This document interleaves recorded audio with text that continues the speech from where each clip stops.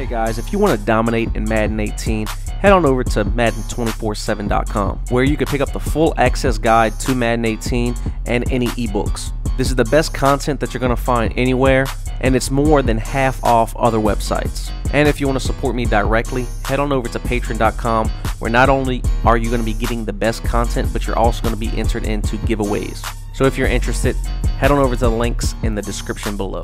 What's up guys, in this pro tip what we're going to be going over is how to get the flat to the running back open every single time, even against hard flats.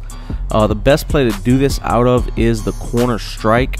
Now you want to make sure that you're on the short side of the field. Do not do this to the wide side of the field, but you see, even with a hard flat, no matter who it is, whether they do it with a D lineman, linebacker, or a cornerback, we're always going to be able to have that flat route open.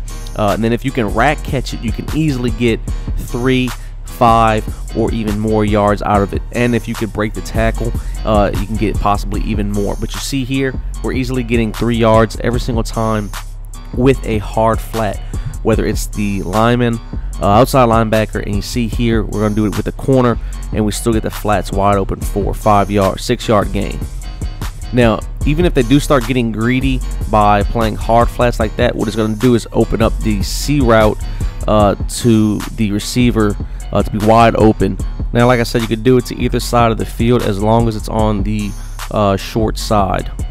So if you definitely are in a short down situation, the only way to actually stop this is to play man-to-man or man up someone on the running back. And what makes this difficult is that they have to devote so many resources to one side of the field, and they still have to worry about the bunch side, which is the more deadly side as well. You see here, even if they do bite on the flat route, we always have that C route over the top, which makes it even more of a headache to try and stop. So I hope y'all enjoyed the tips for this week. If you did, please be sure to leave a like, comment, share, and subscribe to the YouTube channel for more great content. And be sure to check out Madden247.com, where you can get the full access guide to Madden 18, which includes all ebooks and all tips released throughout the year.